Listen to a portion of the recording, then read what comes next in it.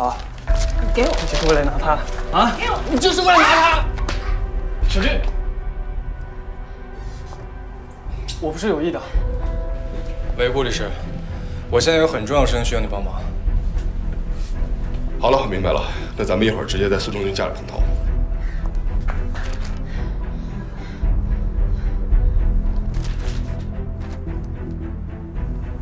你想要吗？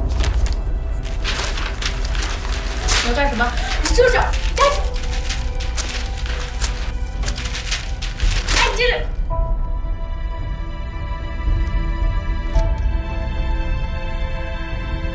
飞过去。骄阳，他有一份遗嘱的附件，遗嘱附件上说，焦夫人赠与他的股份40岁以后才能生效。可是，附件曾经有，现在没有了。苏成军，你怎么现在变成这个样子？我为什么会变成这样？你问问梁雨菊，你问问焦俊红，你问问他。苏成军啊，你怎么到现在还觉得是别人对不起你呢？你站在高处，又怎么会懂那种被贬低、被抛弃、被嘲笑的痛苦？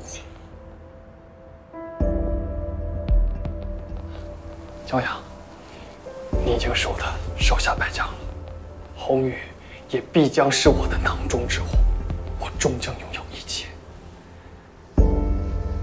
是吗？好，顾律师，哎，老板，你马上就要失去一切了。顾琛，你来干什么？我警告你，这件事和你无关，我劝你不要插手。焦夫人的遗嘱是中伦受理的，中伦当然会负责到底。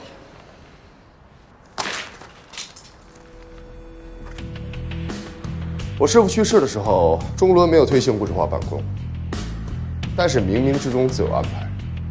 我在他老人家的旧电脑里找到了扫描的电子存档。怎么可能？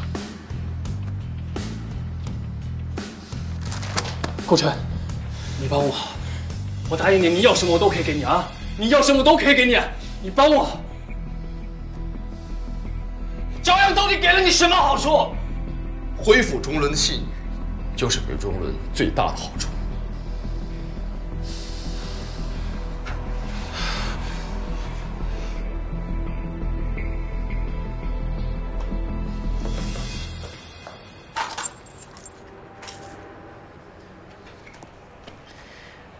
苏成军，你知道这份遗嘱放在哪儿的吗？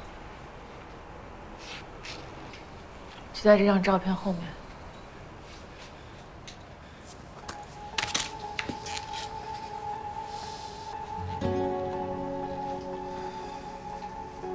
苏成军，我妈其实早就把遗嘱立好了，只不过她把遗嘱放在和你的照片后面，是你自己放弃了她，放弃了你的人生，所以你有什么资格怪别人呢？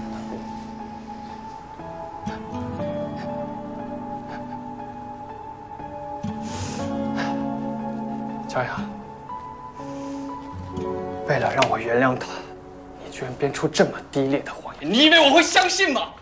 我告诉你，我永远都不可能原谅他。他什么都没有错，他为什么要得到你的原谅？你只不过是给你自己的人生找了个借口。你这么怕是吗？没问题，我可以放过你，不追究你的责任。你会这么轻易原谅我？因为我觉得，让现在的你失去一切，才是给你最大的教训。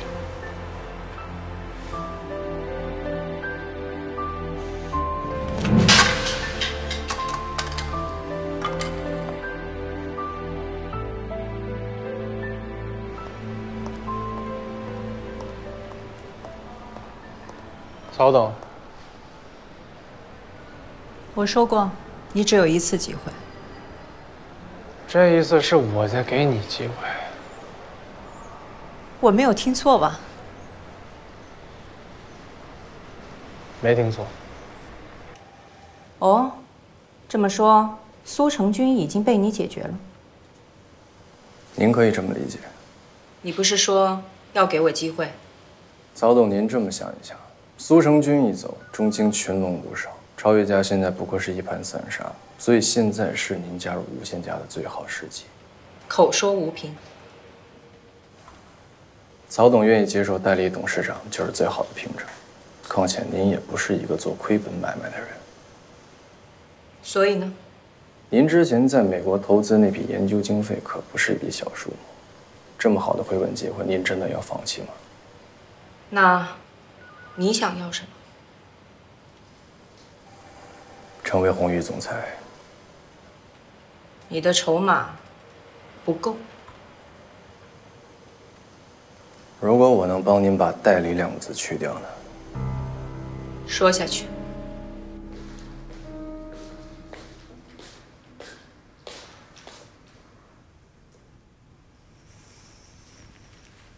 老家刚刚跟我通了个电话。啊？怎么样？董事长手术还顺利吗？